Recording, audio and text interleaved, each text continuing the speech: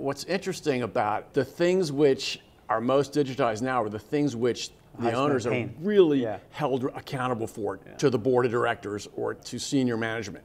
It's the portfolio planning capability, which really didn't exist in technology until recently.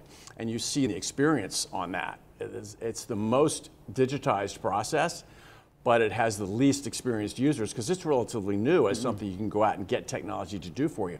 But it is so critically important when somebody on the board wants to know where are we with that program, right? Followed by where are we with cost and budget management. And that's why it's one of the most adopted and that's why it's number two. And the number three is the contract and the purchase orders, because you've got to keep the whole machinery moving really, really well, okay?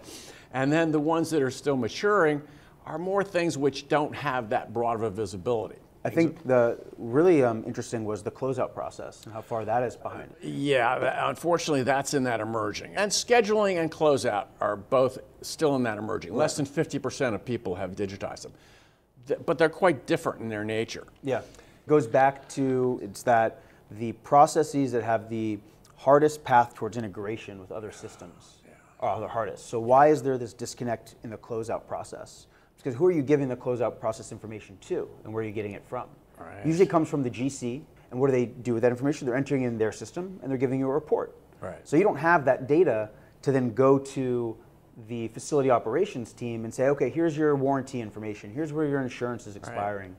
You don't have any of that. It's in the GC system, who, by the way, is already staffing the next build, and you're left with everybody's nothing. gone. Right. Yeah. So that's a process that integrations and digitization is going to really help the issues that we're seeing 10, 12 years into the life cycle of a building. Something else that I really liked in terms of the findings that we have here in the report is we correlated that engagement I talked about earlier, like how many of these processes are you now digitizing in your company? Are you up there in that high end, or the 7 or 8 of them? Are you in the middle? Are you down?